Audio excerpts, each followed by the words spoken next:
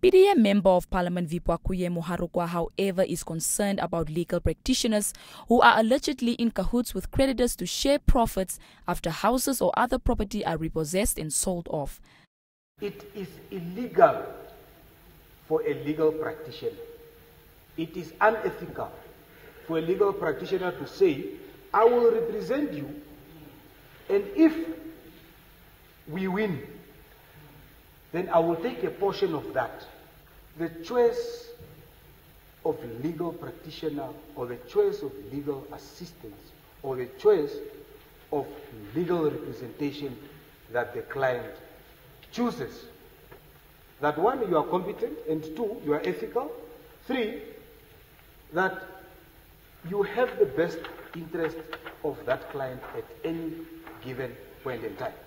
Rising to speak in support of the bill, SWAPO Party Member of Parliament Maria Elago wanted to know how the proposed legislation will protect a debtor who paid off the mortgage over a considerable period.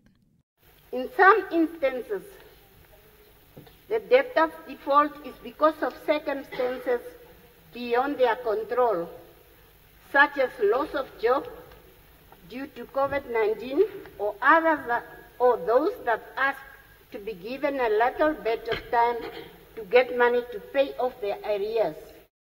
Another SWAPO Party Member of Parliament, Veiko Nekundi, contributed to the debate, saying that the passing of the bill should not be a mere formality.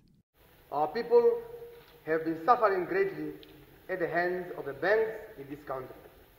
With no mercy, they are heartless, who are happy to gain at the expense of the ordinary, as they celebrate when they chase them into ruthless environment.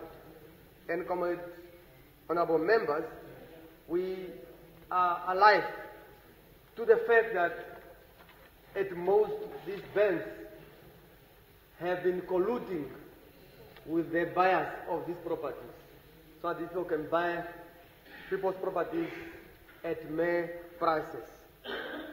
It is unheard of when everyone is under financial stress, yet the banks whose profits are protected by laws are making billions in profits.